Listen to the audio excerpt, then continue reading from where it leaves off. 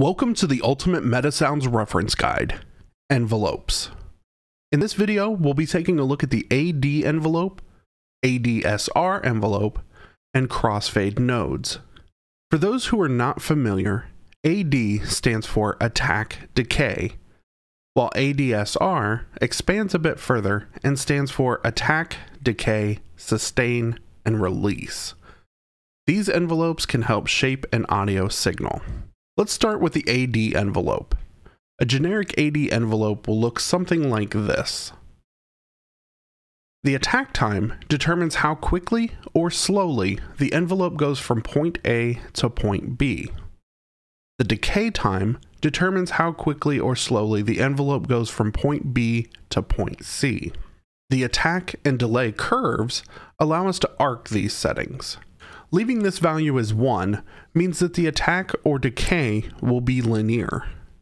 Changing this value will cause the line to bow up or down depending on the value entered.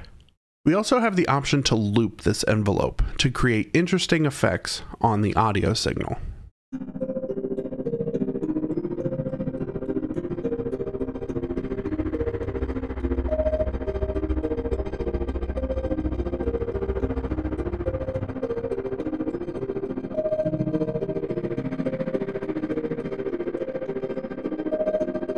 Now let's move on to the ADSR envelope. A generic ADSR envelope will look something like this. In addition to our attack and decay, we also have a sustain and release.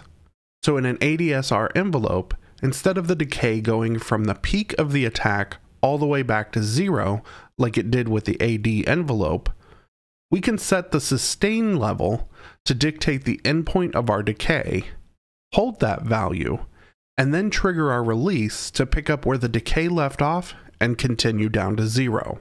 In the example of using a MIDI controller, the attack, decay, and sustain would be triggered by the MIDI note on event, and the release would be triggered by the MIDI note off event. To wrap up this node, you can see that we still have our curve variables to adjust any of the inclines or declines. But what we don't see on this node that we had on the other one is the ability to loop this envelope. This is due to having a second trigger input needed to trigger the release. The last thing to note with this node is that on the right side, you'll find that we also have the ability to execute additional triggers based on whatever stage the envelope is at. Finally, let's move on to the crossfade node.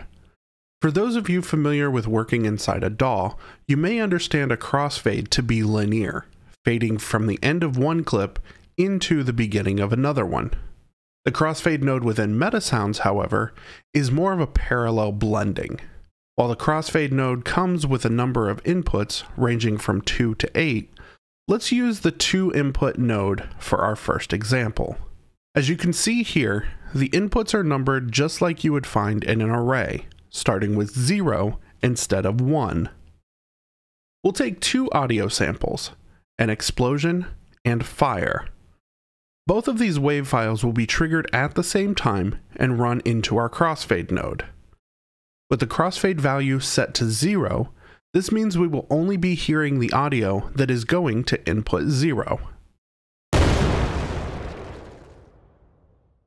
Changing this value to 1 will then allow us to only hear what is being sent to input 1.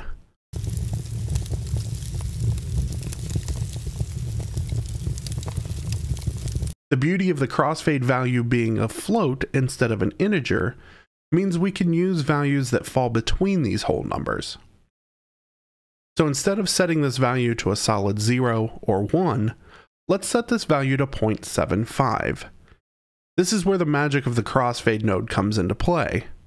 With a crossfade value of 0.75, this means that we now hear both audio files playing at the same time, but we hear the audio that is being sent to input 0 at only 25% of its original amplitude, giving the remaining 75% to the audio being fed into input 1.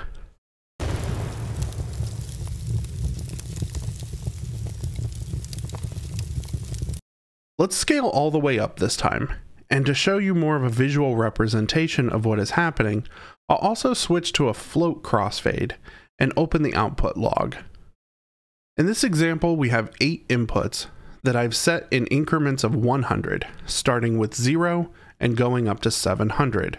Setting the crossfade value to any whole number between 0 and 7 will output the value of that input alone. If we change the value to something like 3.2, we end up with an output that is 20% of the way between inputs 3 and 4, and should output a value of 320. It's important to note that this value input is a clamped range, meaning if we have 8 inputs, only values between 0 and 7 will be accepted.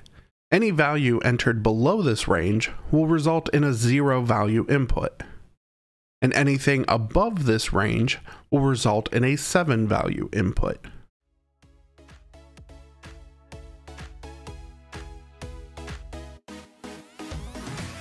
To see the full list of videos in this reference guide, click the link to the playlist in the description below.